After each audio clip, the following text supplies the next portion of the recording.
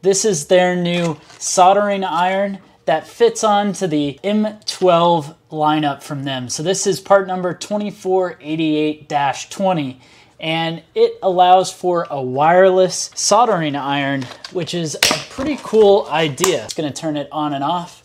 On the side, you've got a little button to adjust the angle that this is going to be running on.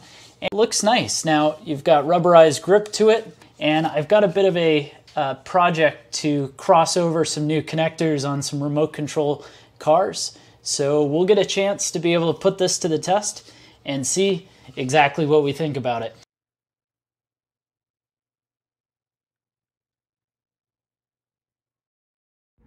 All right, so I've been using this soldering iron now for a couple of months or so, and it, for the most part, has been a nice and very useful tool for me to have.